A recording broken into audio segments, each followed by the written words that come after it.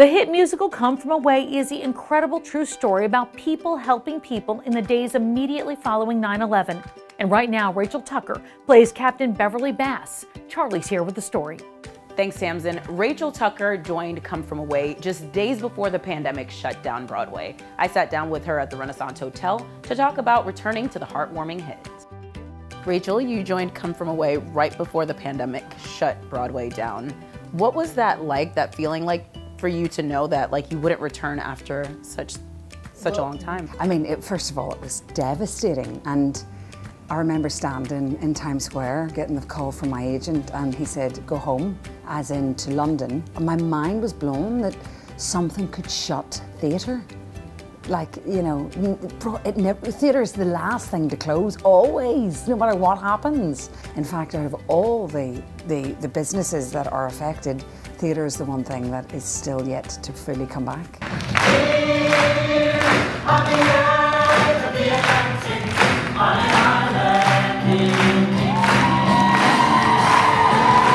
What's it feel like to reunite with your Come From Away family? It was ridiculous. I mean, it was an amazing feeling. Everyone was so ready for it, more so than any other time in their career. You know, I've heard a lot of people say, and I've said it too, I will never take standing on stage for an audience, in front of a live audience, for granted ever again. I will never be complacent about that. And we were like giddy school kids, rehearsing Come From Away again, myself for the third time, and it was so exciting. It was like a reward every day getting into work.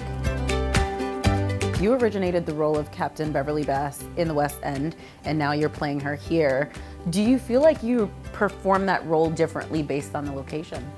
Not quite. I think maybe I might have got away with the southern accent in the West End a bit more than I do here. So I've had a few more dialect coaches, sessions with our coach, Joel, who's fantastic.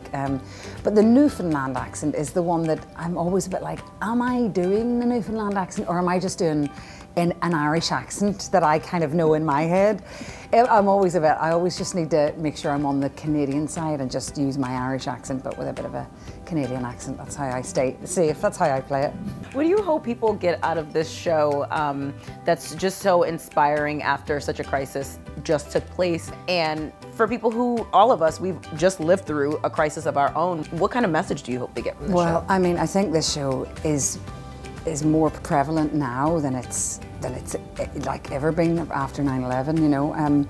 I mean, we need this story that, you know, whenever humanity, you know, goes through a tough, terrible time, like the tragedy of 9/11 and the days, the aftermath afterwards, we as a society find we come together. We need each other more after this pandemic, and I think the show is the biggest coming together of the hardest times in our lives. The show just sells the best of humanity at the worst possible time.